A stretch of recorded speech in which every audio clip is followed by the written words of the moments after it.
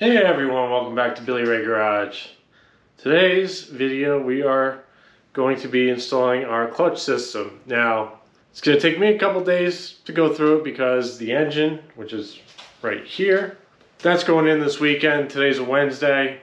Saturday the engine's going to be in, and hopefully Sunday I will get the transmission in and get the rest of the clutch system set up. But for now, I got the master cylinder right here, and I'm going to show you how to put this one in and rip that one out. So it's kind of a pain in the ass. You have to crawl underneath the footwell for the, where the pedals are. You have to get up in there, disconnect the booster. You got to push that out of the way. There's a couple other things you got to disconnect in order to get the old one out. So we're going to work on that. We're going to work on getting this guy in. This is a Tilton master cylinder for a 2004 to 2006 GTO. Should be painless. Let's get on out there, take a look at what we got to do, and knock this out. Alright, one of the first things you got to do is drain the master cylinder. So if your transmission's still in the car, this is still achievable. You could do it one of two ways. One, I have a remote bleeder line, but the only problem with the remote bleeder line is it's higher up in here, so you're not going to get all the fluid out, which is fine. Like, you just want to get it out of the master cylinder. And you also have to disconnect the master cylinder from the slave cylinder itself, which, if you're going back to stock, you got this guy here. So with this, just get a needle nose plier, you'll pull it down, and it should look something like that. The little snowman popping up, and then you can pull the line out and it'll all drain out. You got to disconnect this line anyway because you're going to be shoving a new line in if you're doing the stock style. So I'm not doing a stock style. My slave cylinder is getting changed out to a Tilton, and obviously my master cylinder is going to be a Tilton. It's going to be done a little differently, but at least you could see how it would go if you're just going back to normal. Now if you're going to a stock slave cylinder, obviously you have to take the transmission out. There's no way around that. You got a couple bolts. They come out, and this thing self-adjusts, I believe. It's been a while since I've done it, but apparently this thing just bolts in and goes. Alright, sorry guys, it's windy, but you also have to remove the horn. Now this is a tamper-proof T30 Torx wrench, so you just take it in here and just loosen it. And our horn is out. So just put this aside, gonna reuse it obviously. Let's move on to the next thing. Alright, now we got all that stuff disconnected, basically the minor little shit that's in the engine compartment. Now we're going to crawl into the footwell of the driver's side of the vehicle and crawl up underneath and twist and mess our backs up to loosen, I want to say it's 6 13mm nuts. 4 of them are holding in the brake booster because you're going to need that to move, and then 2 are holding in the master cylinder for the clutch. So you got to disconnect all that stuff. So you can see if this little ratchet will get in there. But if you have like a 1/4-inch one without a giant battery on it, you should be able to get in there. If not, you may have to do it like an idiot with a friggin' 1/4-inch drive or small little wrench. But we're gonna try it. We're gonna see what happens. Pretty sure you need a deep socket, but we'll check it out when we get under there. Alright guys, I don't know if you could see it because it's kind of hard for me to show it because there's not a lot of room up here, but there's 2 studs right there next to that metal bracket that jut out. You have to disconnect those 2, and then there's 2 more on the other side of this foam. You can see one up top, but there's 2 more. There's 1 more down below that. So you're going to disconnect those so you get some movement on that master cylinder. Now the clutch, you can't do from this side. As you can see, there's like a stud there and a stud down there. So got to do that from the inside. But first you got to get the brake booster moved. So this is going to be pretty fun. I'm not really going to be able to show it on camera because there's no room down here. So let me knock that out real quick and get that disconnected. Alright guys, you can see 2 of the studs there, and you can't really see them, but they're out. That sucked more dick than Diddy. Holy shit. Got our 4 studs here, or 4 nuts, I should say. That's the setup I had to use. Deep socket, little extension, maybe 3 inches. And a 3/8 ratchet. That was horrible. Something to keep in mind before I took the car apart. I did not move the seats back, so I have no room to get in there. So I squeezed myself in. All right, let's go on to some other fun stuff. All right, guys, I disconnected the clutch master cylinder from the pedal. As you can see right here, we got this little nub and we got this little plastic piece of shit. So what I did was, as maybe you can see right here, there's a little groove. I put a screwdriver under there and wedged my dumbass in here and used a tiny little pick to get that little plastic tab down while prying, and it popped off. So, all right, this is all disconnected down here, so at least we can get into a good working spot in the engine bay. All right, guys, one of the last things we got to do, we got to take this bolt out, and you don't have to do this. You don't have to take these two nuts off, but I'm taking it off. I'm taking this whole bracket out. I did it last time with this in, with the bracket in. It was able to push forward enough to get enough room to move this out of the way, but I'm removing this whole bracket since I have nothing in the way. So I'm going to get this out, and we'll pick up from there. These are 2 13mm. All right, guys, I'm going to show you this best I can. You're not going to get a whole lot of movement on it because you have brake lines, but just enough to get in there. So give this a little tug, and we're moving out a little bit. There we go. You're not going to get a whole lot on it, but just enough. Unfortunately, that's just how it is. This thing's a motherfucker. That's about as far as we're getting on that. Now, real quick down here, in the engine bay, there's another clip you got to take out too. So same thing, pair of needle nose, pop that little clip, and you could disconnect the line from the master cylinder and drop that out of the way or keep it in place, but you need to disconnect that because that goes down to the transmission. If you're doing a stock setup, we're doing aftermarket, so that whole thing's coming out. But to make it easier pulling it out, I got to pull that clip and disconnect the rest of the line. So let's jump on that right now. All right, guys, I don't know if you can see it down there, but there's a little line. Yeah, you can see it. That stupid thing is an 11mm because fuck 10, I guess. So I'm going to back that out. I'm going to disconnect the line, drop it out the bottom, and get it completely out of the way because there's no way you're going to be able to struggle that thing out through the top with that line on. So I'm going to get that out because there's no angle to record it. So stay tuned. All right, guys, I don't know if you can see it, but there's one bolt for the master cylinder. And then there's one on the other side. They are 13mm.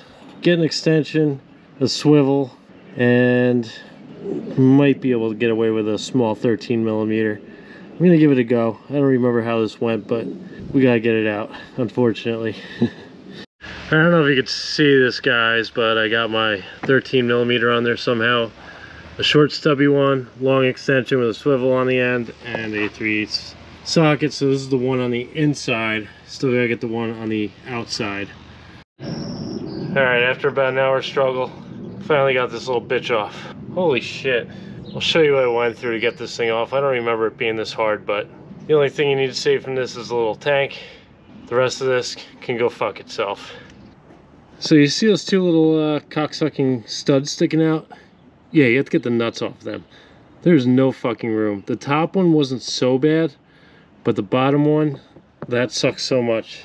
I'd use this funky little wrench, stick my hand through here to get on it, and do like 1/8 of a turn, not even. And I had to do that many times because I could not break the thing free, could not get my hand in there to even do it. I will say, these are really good directions, but they don't tell you the horrors that you're gonna see friggin' trying to do this.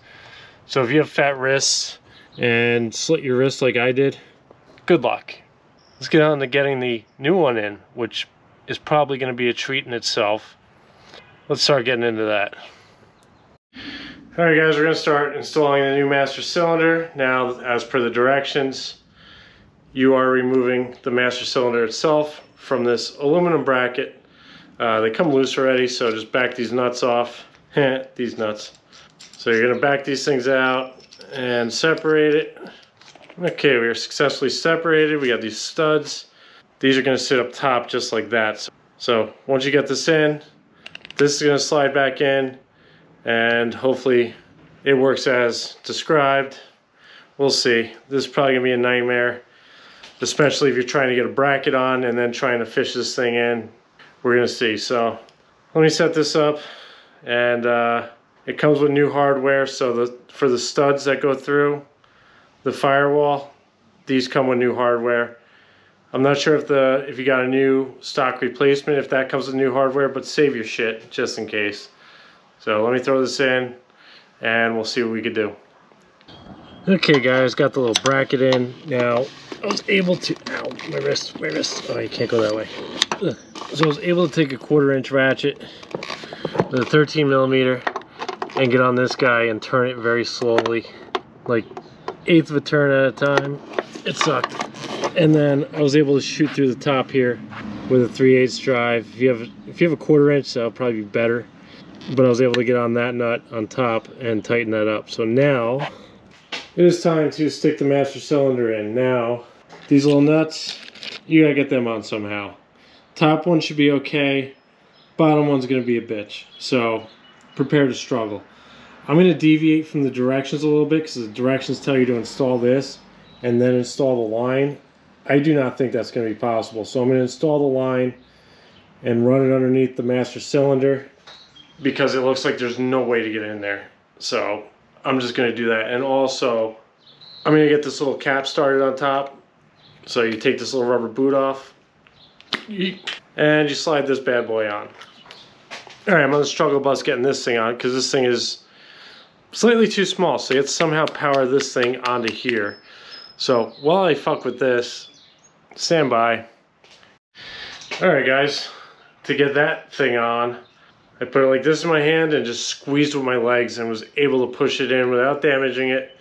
And I tightened this thing up, this little clamp to hold this on, which I don't even think this thing would ever come off. This thing's on so friggin' tight, but putting it on, trying to put it on a way that will not screw me. So I figured if this is going away from the brake master cylinder, it won't get in my way. This thing won't get in the way of the master cylinder. So now I'm gonna put the line on just like this. Get this started, and it's a 9/16 and you just tighten it up. Hopefully it's that easy. And I'm gonna angle it off to the side a little bit so it should not be in the way of anything. It better not be. If it is, I'll just have to adjust it. So hopefully I'll be able to get this. So 9/16 wrench, give it a little, actually that's not so bad. Neighbors are walking their dog. All right, that's pretty tight. All right, I got this thing going straight down. It should be able to go underneath everything and stick out the bottom of the car. In theory, should work.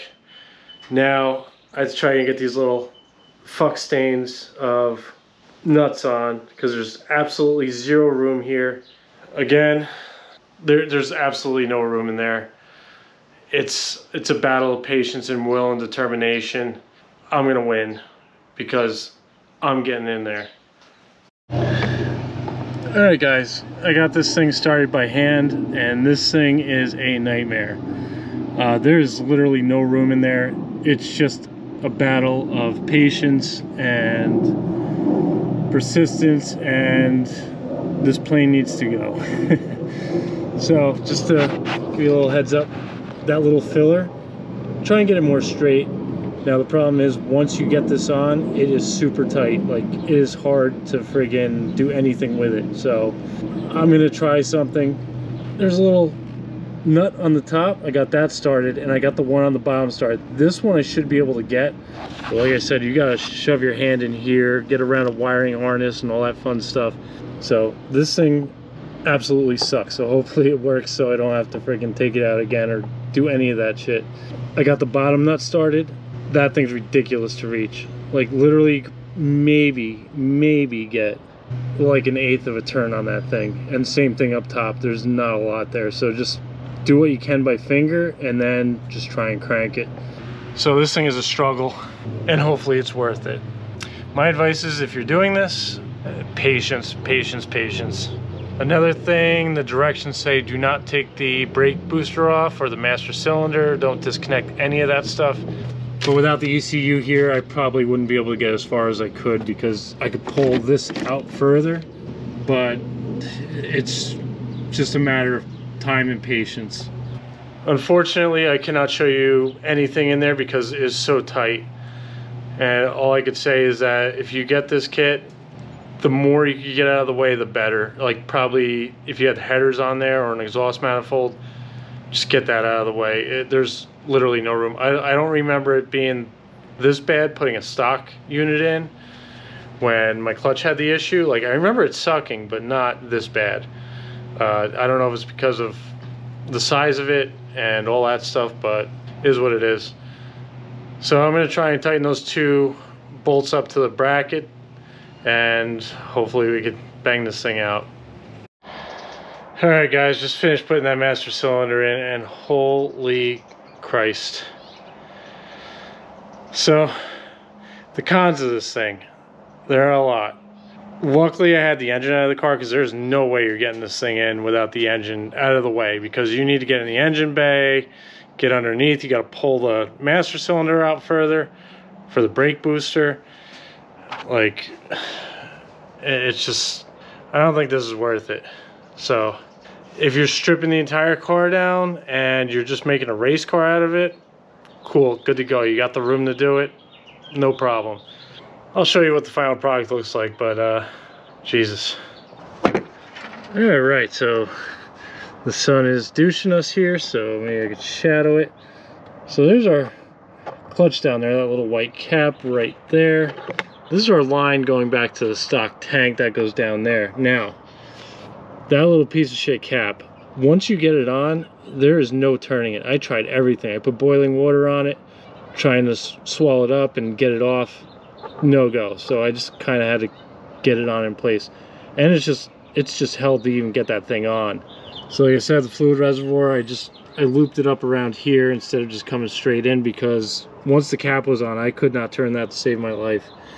We got this all hooked back up, brake master cylinders put back in, the boosters bolted up. I put the ECU in because the next project for this car is engine is going in tomorrow. Cannot wait. As you can see, it's sitting over there all nice and purty. Let me show you what's got to go on underneath the steering column. Alright guys, last thing you got to do is thread this part onto the clutch master cylinder, and the directions say to push the pedal halfway down, like in the middle. This thing does bottom out at some point, so I backed it off a little bit just so I have some wiggle room. You're not going to do anything else with this until the clutch is ready to be used, so do not press the pedal in. So just locking it in there. I'm going to throw a tie wrap around here just to hold this in temporarily so I don't have to keep taking that clip off. Next we'll go on to the slave cylinder.